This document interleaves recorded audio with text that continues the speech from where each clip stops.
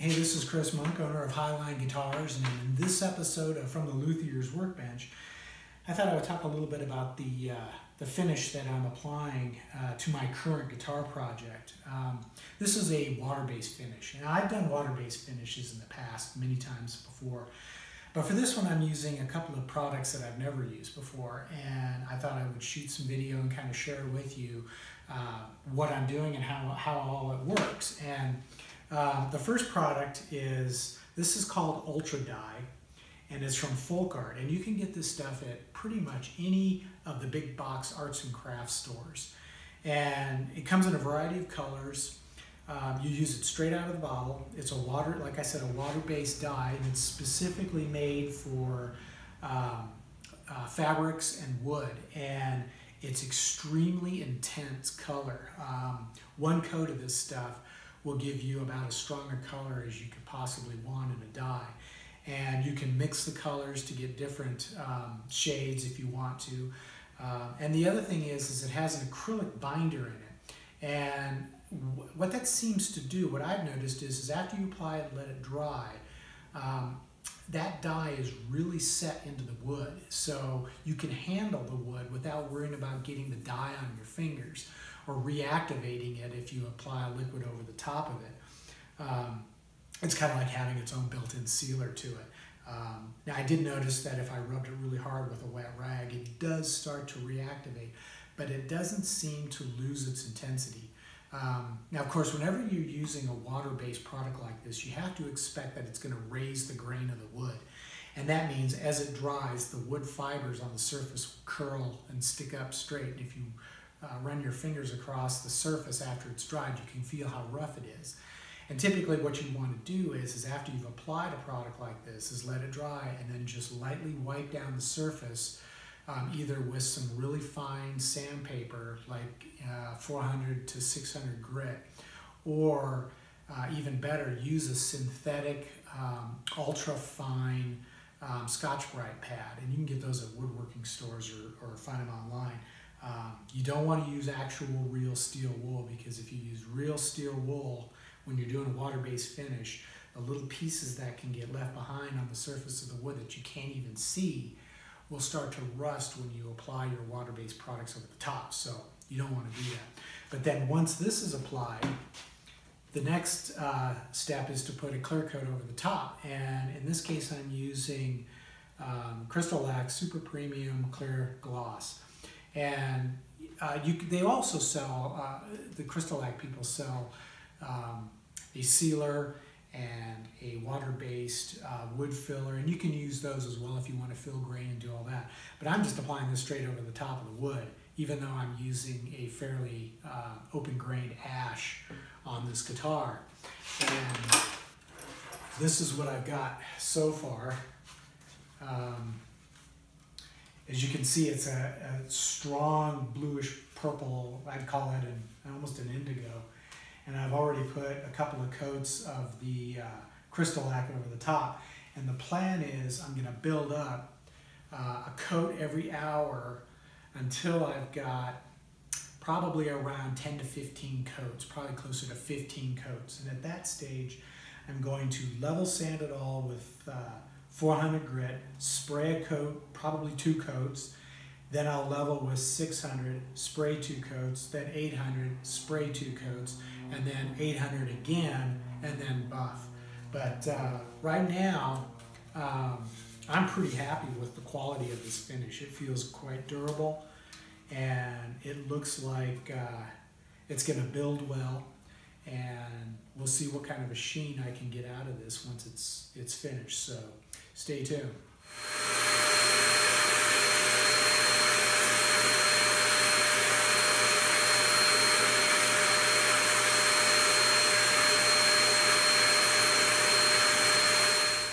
Over the last couple of days, I've applied a total of about 10 coats of the Crystalac Super Premium Clear Gloss over the top of this guitar. And then I went back after it had dried overnight and lightly sanded the entire surface level with some 220 grit sandpaper. And it takes a lot of little pieces. I like to wrap them around a rubber eraser. and then sand with that. But because it hasn't fully cured, it will kind of clog the sandpaper a little bit. So I had to use a lot of pieces. And then after I was finished with the 220, I went back over with some 3M Free Cut Gold. This is 216U 400 grit sandpaper. And I just used that to lightly sand the surface to take out some of the 220 grit sanding scratches so that I could get the surface really smooth. However, as I had expected, there were a couple of spots where I actually sanded through the finish and actually went down into the wood.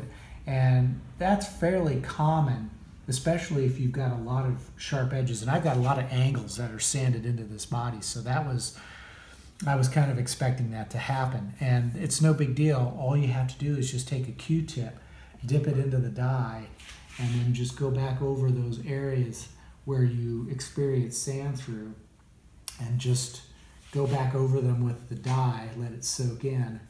And after this is dried, I'm going to continue applying my Crystalac Super Premium clear coats, and I'll probably put on another 8 coats.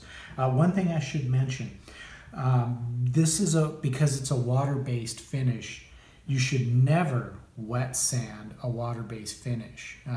I know that a lot of people like to wet sand clear coats to get them level, especially before they buff them out. However, when you wet sand with water on a water-based finish, there's a chance that you're going to reactivate the ingredients, the chemicals that are in the water-based finish, and cause it to soften up. And when that happens, you'll leave some pretty serious scratches that are very difficult to remove. So it can also create that kind of milky bluish haze in the finish. So you don't want to wet sand. Instead, I really recommend using the Open Coat 3M Free Cut Gold 216U sandpaper. And you can get this, I think, from like 150 grit all the way up to 800. And then if you want to go further than 800, I recommend using, these are Mirka Abralon sanding discs. This is a 6-inch diameter disc. I get them typically from 1,000 grit all the way up to 4,000. And you can just sand by hand. You can even use a random orbital sander. But I typically just use it by hand. There's no water involved. I just sand by hand, and as it starts to load up, you can vacuum it out with a shop vac and get it nice and clean and continue working that way. And you don't have to use water. So again, with a water-based clear coat finish, do not ever wet sand with water.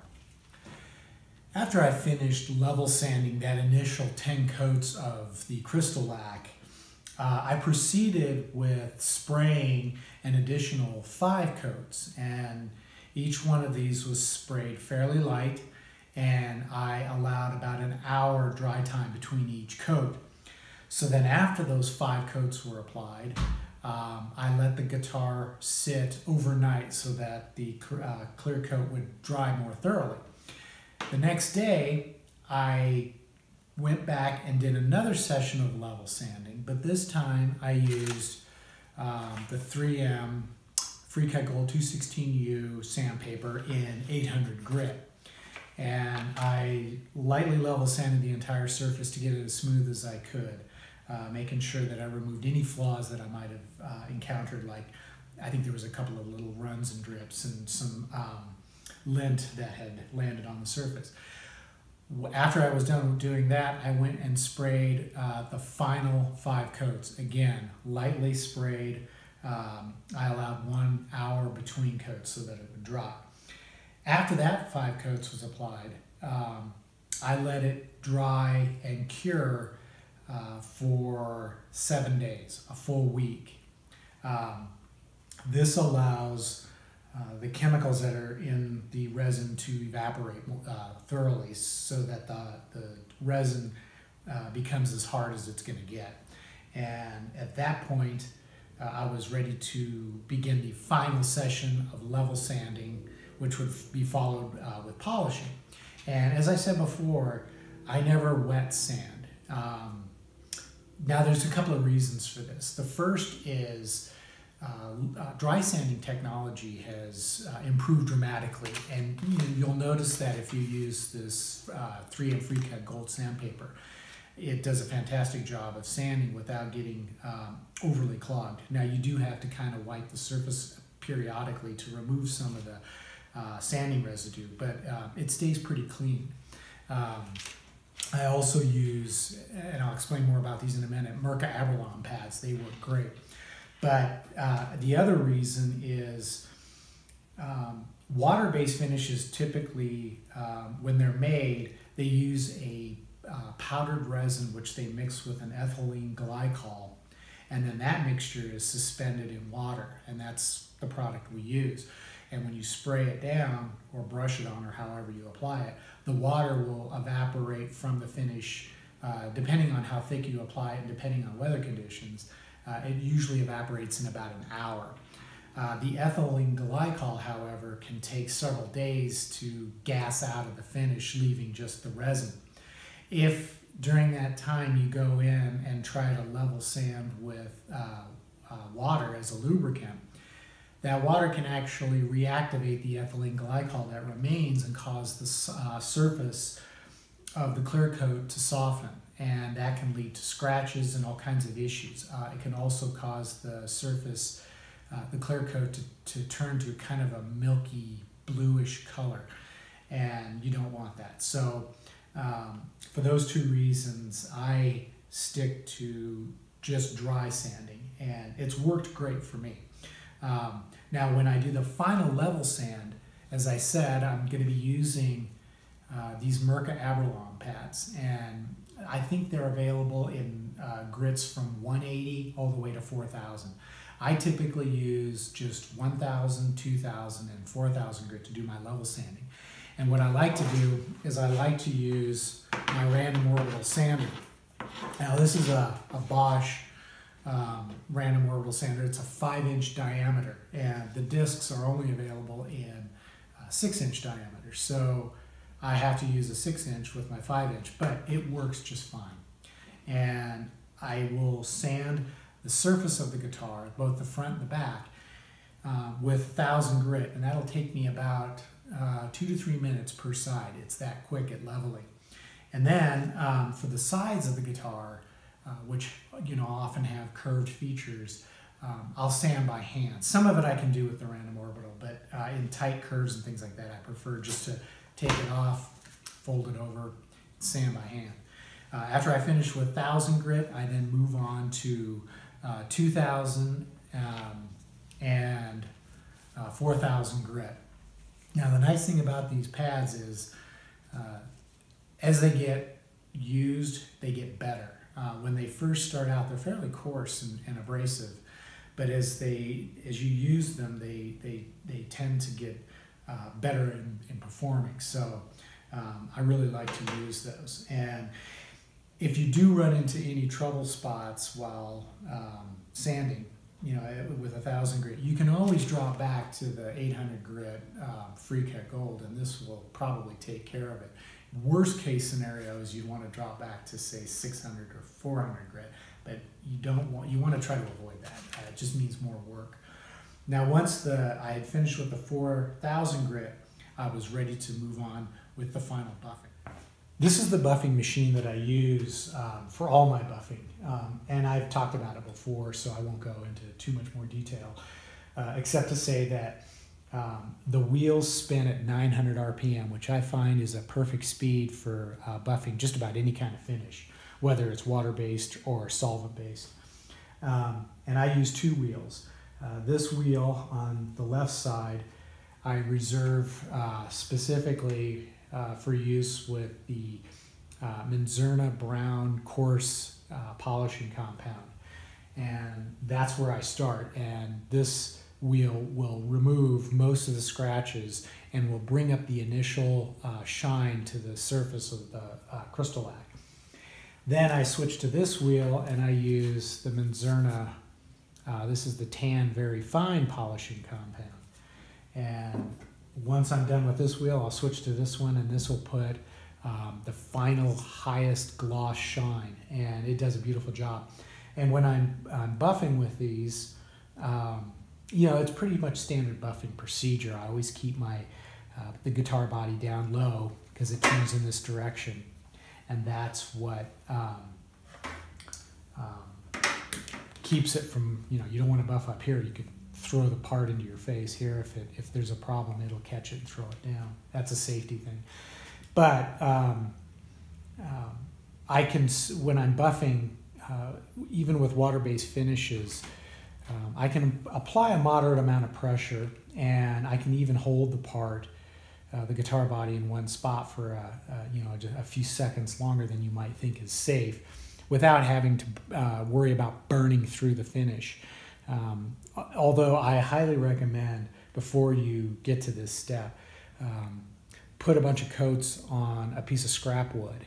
You might even want to do this while you're spraying the body, and level it out and sand it just like you would the body, and then practice buffing it on here to get a feel for how it's going to buff out. Now, as far as buffing by hand, you can use, I like to use 3M's Finesse It 2 rubbing compound to start. I'll rub that, and then I'll follow up with like a Meguiar's plastic polish, and then a swirl remover.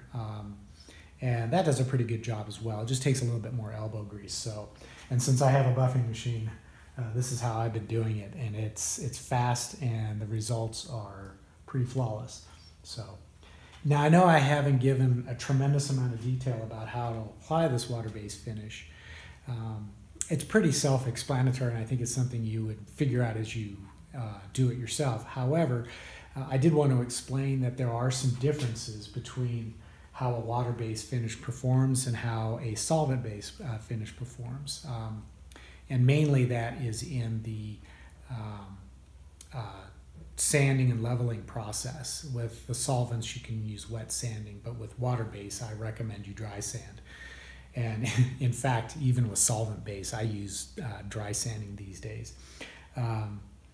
But in the future, I'm going to try to shoot another video that's going to show more in detail techniques for applying a slightly different water-based finish. This one uses a water-based acrylic that actually burns in just like nitro, but it will use a cross-linking additive that will harden the finish to make it even harder than what you would expect to find with like a nitrocellulose or most of your off-the-shelf water-based finishes. So I'll do that down the road. In the meantime, I hope this gives you some ideas of ways that you can maybe switch from a solvent-based finish schedule to a water-based finish schedule. It's so much better for the environment, it's better for your lungs, and the performance now is really very good. So this is how the Crystalac Super Premium water-based clear coat turned out on this guitar, and I'm pretty happy with the results. It's easy to spray, it dries relatively quickly, it level sands beautifully, and buffing is a piece of cake. So next time you're thinking about doing a clear coat, instead of grabbing that can of nitrocellulose, you might want to give some of this water-based stuff a try. I think you'll be pretty happy with the results.